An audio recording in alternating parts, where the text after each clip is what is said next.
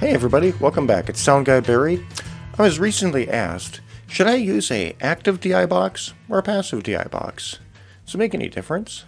Thought that was a good topic, so let's talk DI boxes.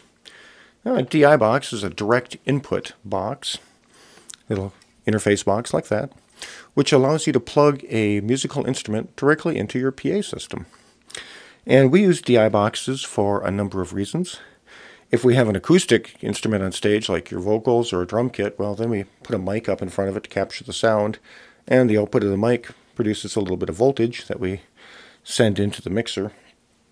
But if an instrument on stage already gives us a voltage output, an electronic output, like a keyboard, for example, or acoustic guitar, we can just put that signal into a direct box and connect a microphone line from the mixer to the output of the DI box and pipe the signal directly into our sound system.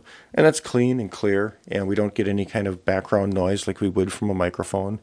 There's no possibility that that channel can easily feed back if we turn it up a lot, because it's not going to hear noise from the speakers coming back into it like a microphone possibly could. And so a DI box is a great way to get a clean and clear signal off of a source. If I have a choice between miking an instrument and using a DI box, in most cases I'll lean toward the DI box because it gives me a better, cleaner signal to mix. Now, of course, in the case of electric guitars and their amplifiers, lots of times the sound of that amplifier or the sound of the speakers in that amplifier are an important part of a musician's tone. And if that's the case, then we mic the box. But if that's not super critically important, the advantages of DIing that cabinet would be compelling to me. And so my choice is to DI electric guitars if I can do it and everybody is okay with it. Now, when you DI an electric guitar, you're going to get the full spectrum of that instrument. The lowest lows, the highest highs, it'll all be extremely clear and articulate. Whereas after it comes through the loudspeaker in the instrument amplifier, all of those deep lows are rolled out, the highs are rolled out, and it's a little softer sounding. So that means that I need to emulate some of that curve with my equalizer on the mixing board in order to make the guitar sound right. Guitar might sound a little brittle and overly bright if I don't knock down some of those extreme ends. But oftentimes I feel like I'm pretty successful at being able to do that. Anyway, number of reasons why we use DI boxes. One of them is that the DI box provides isolation between the equipment on stage and the PA sound system. There's a transformer inside of here that couples the signal that goes through the box. And so that means that the signal is coupled through the DI box magnetically. There isn't any hard electrical connection from the input side to the output side. So that provides some isolation between the gear on stage and the sound system. And if the gear on stage and the sound system are plugged into different power feeds, different power circuits, there's a possibility that there might be some low-level stray currents flowing back and forth between those different legs of the power circuits. And that kind of stuff could cause hum and noise and buzz in your signals. But if you use a DI box, it breaks that connection between the two pieces of equipment and just moves the signal through it magnetically. So that prevents us from getting hum and buzz and noise. So on the DI box, you'll usually find a switch labeled ground lift. And if you set that to lift, there will be no physical connection whatsoever between the stuff on stage and the mixing board. But of course, it still passes signal through it. Now, there have been cases where I've still gotten noise in that mode, and so then I might switch the thing over to ground position, which does tie the chassis grounds together between the instrument amplifiers and the PA system. And sometimes that works better, but usually I'll be in ground lift mode. The other thing that the DI box does is that it has an attenuator switch on it. And so this allows us to reduce the signal level that gets transmitted through the DI. For example, if I plug this into a guitar amplifier's loudspeaker output, which is a pretty big signal, it's a lot more energy in that signal than what I would normally get off of a microphone on stage. I wouldn't want to send a signal of that magnitude into the mixing board and possibly overload that channel on the mixer and have that channel distort. And so you can apply the attenuator to knock the signal level down, so when it gets back into your mixing board, it's at a reasonable level for you to mix and work with. And you don't overload the preamps of your mixing board. And the most important reason why we use the DI box, and the reason why you can't usually just plug your musical instrument gear directly into the sound mixer, is because the signals are a little different. The signals that we use coming off of a standard microphone are low impedance and balanced. Balanced meaning it's got a 3-pin connection, it's got a ground and 2 signal lines, whereas the connection that comes off of, for example, an electric guitar is more like one of these guys, which is a 1/4-inch phone plug, which has just got ground and signal. By using 2 signal lines in a balanced connection, we can have one signal being in standard polarity, the other one being inverted, and this is interpreted back at the mixer in its preamps. And so by doing that, if that signal wire from the stage back down to your mixer picks up some kind of electrical interference in the environment, maybe it passes near some power lines, or it picks up some hum and buzz off of the lighting controllers, or something like that, that hum and buzz and noise gets imparted into the cable in a way that's pretty much equal on all of the wires. Whereas the valuable signal that we want that's coming off of your instrument is being placed on those wires in a inverted and not inverted mode. And because of that, the mixer is able to differentiate between the hum and buzz and noise and the good signal that we want. And it's able to reject the hum and buzz and noise. And that's one of the reasons why professional microphones using 3-pin connectors can travel distances of 100 or 200 feet away from the mixer on a long piece of cable without getting too terribly noisy. Whereas cable like guitar cable can usually only go 10 to 20 feet before you get into an issue with the possibility of picking up hum and buzz and noise with the cable. The other thing is that microphones, professional microphones using balanced connections, are also low impedance, whereas guitars and a lot of other musical gear uses high impedance connections.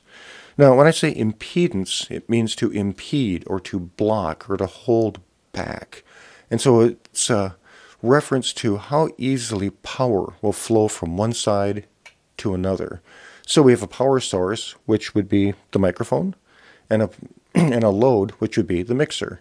Or a power source might be your guitar, which is putting out a little bit of voltage, and its load is the guitar amplifier.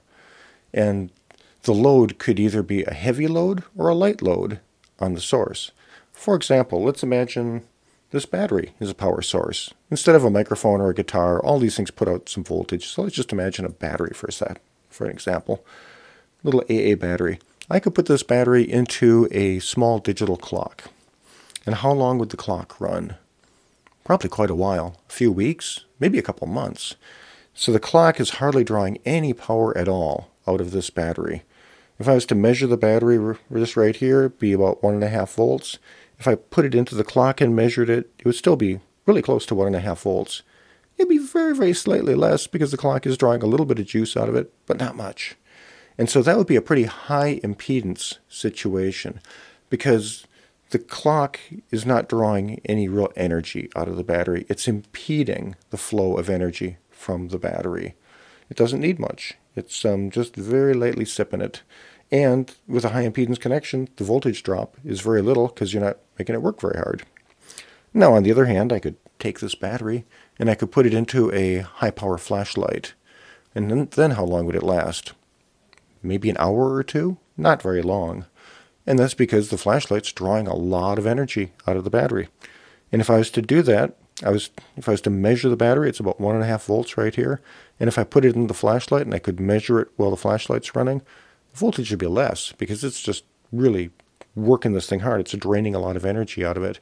And so that would be a low impedance connection because it's not impeding the flow of power. It's taking a lot of power. So it's not impeded. It's low impedance. And so that's kind of the difference between a high impedance connection and a low impedance connection. So a guitar amplifier is a high impedance input, meaning the guitar amplifier doesn't put hardly any load at all on the guitar. It just very lightly senses what the signal of the guitar cable is. Whereas a PA sound system mixer is a low impedance connection, meaning it actually requires the microphone to drive the signal down the cable and into it with a little bit of juice. And now I'm not talking like jump-starting a truck kind of juice, but it does require a little bit of energy out of the microphone to, if you will, physically push that stuff down the wire into the mixing board. And so the mixing board applies a little bit of load onto those mics. And one of the reasons that it does this is, again, to reduce the hum and noise that's picked up. Because if it takes a little bit of force to push the signal down the wire, and then you have interference coming into the side of the wire, which is really of extremely low energy, that interference isn't really strong enough to make much of an impact on the signal if it's a low impedance source. Now, if it's high impedance, like a guitar amp, that's just really lightly sensing the signal, and any little stray signals that come in, they'll be picked up just as well also. So that's why we use low impedance connections, is to try to reduce the hum and noise. But in order to plug a high impedance source, like your guitar, into a low impedance input, we need to go through a direct box that makes that conversion for us. Otherwise, if we were to plug a guitar, which is a high impedance instrument, directly into a low impedance load, like your mixer, it would just damp out the guitar. The voltage that would be normally riding on the guitar wire would just drop way down because it just doesn't have the energy to push that kind of load. And it would probably change the character of the guitar tone. It might cut a lot of highs out of it. It just wouldn't sound so good. So that's the reason why we need to use the DI box, because we take the musical instrument signal in on one side, which is high impedance. And of course, this is just jumpered through. Both those are the same thing.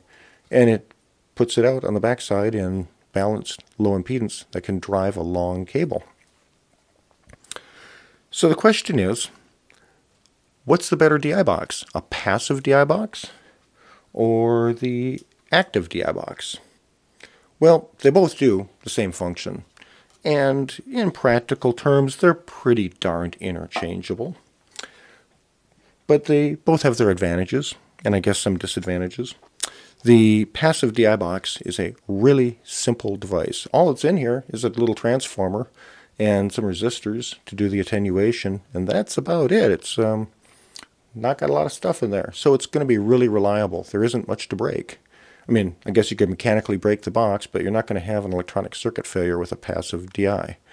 The downside of the passive DI is that the transformer that's in here has to actually push all of the energy of the signal through it and down the cable, and it is coupling the loads from the mixer side and the instrument side more or less directly. And so the quality of that transformer actually matters a little bit. Some are better than others. And they can have some impact on the behavior of the instrument, because although it's a high impedance source, and it is, it's still going to put a little bit of load on your guitar, or whatever you're plugged into here with. And so some instruments that are load sensitive may actually have some minor tone character changes depending upon the DI box that you use.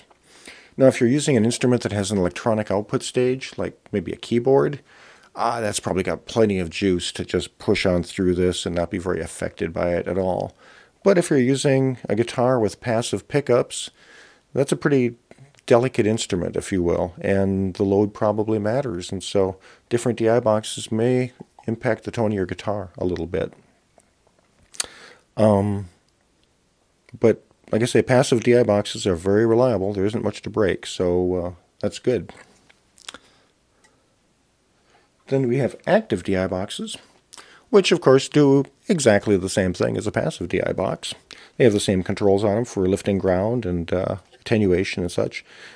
And they also have a transformer that decouples the input instrument from the output that's going to your sound system.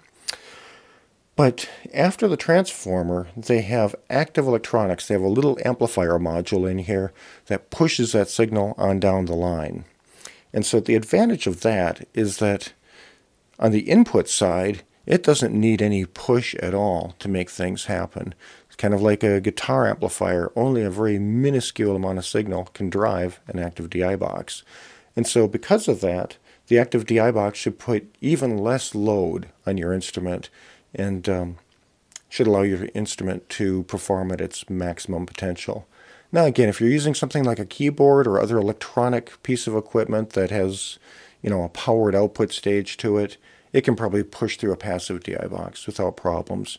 But if you have an instrument that is somewhat load sensitive, the active DI will treat it better and you'll get a more pure sound. On the back side, the active DI box has its own amplification for pushing the signal on down the line. So you should get clean, clear, strong signal out of an active DI box, even on long cable runs. Whereas with the passive DI box, all of the energy to push that signal all the way down the wire to your mixer is actually coming from the instrument itself. Whereas with the active box, it's got an amplifier in there to assist, so you can make sure that you always get strong, clear signal from the active DI, even on long cable runs from the stage. Now, the downside with the active DI box is that it's active. It requires power. There's electronic circuitry in here that needs some juice. And so you'll find that there's a battery compartment where you can put a battery in. This one takes a 9-volt battery. And of course, when the battery dies, so does the DI. So that's an issue. Of course, a lot of these boxes, including this one, will also run off of phantom power, which is, of course, what I would choose to do because I don't like to worry about having batteries fail on me in the show. And so you could plug this into an input on your mixer and enable phantom power in that channel to provide power to operate this DI box. The other thing that active DI boxes can do is, since there's active electronics in here, some of these DI boxes have the ability to do some tone control. And this one in particular is a Ultra G box by Behringer. They also make a silver version of it, which is a straight, pure DI box. But the Ultra G version, the red one, is made to pick up guitars. And so there's a switch here that switches it between just a standard, pure DI box that just passes a signal straight through it, nice and clean. Or you can engage the switch, which is labeled Virtual 4x12 Cab Speaker Simulator. It's just an equalizer that cuts out the highs and the lows, puts a little dip in the mids. But by engaging that guy, you can change the tone that comes through this box to make it sound kind of more or less like a guitar amplifier loudspeaker. And so this actually works quite well, I've found, in my situation, where I plug this box into the loudspeaker output of a guitar amplifier. And now normally it would sound kind of harsh and brittle because I'm just getting pure electrical signal. I'm not getting that smoothness that's being offered by the guitar amp. And then you can engage this filter here, the Virtual 4x12 Cab filter, and it smooths this thing out, and it sounds a lot more realistic, like signals coming off of a real guitar amp. And I've had really good luck with these. They're about $30. So great way to pick up your guitars on stage electronically without the use of microphones. And I find when I do that, I get really clean and clear guitar tone. I can get that just a little bit of extra edginess in the guitar that helps me push it up through the mix and make it so everybody can be heard real articulate. So hopefully that answered some of your questions about DI boxes. Like I say, passive, active DI boxes, they do the same thing. They can be used pretty interchangeably. If I have a choice, in most cases, I'll reach for the active DI box because it has a stronger ability to drive the cable and it has less impact on the instrument that it's plugged into. But there is the reliability issues, which is there's active electronics in here, and that's a little more stuff that could possibly fail, and it needs power. But other than that, either DI box should work well for you. Love to hear your comments, questions, suggestions. If you have them, feel free to put them down below. Hope you enjoyed the episode. I hope you enjoyed the episode enough to smash the like button and hit the subscribe button. Share it with your friends. Thanks for stopping by, folks. I'll catch you again on another episode of Sound Advice. And once again, my name is Barry. I'm a sound engineer in the Minneapolis-St. Paul, Twin Cities area. If you need help with sound or need some advice, I'd be glad to help you out. Really appreciate you watching the series, and I invite you to watch more. So, until next time, be good, have great shows, and good luck.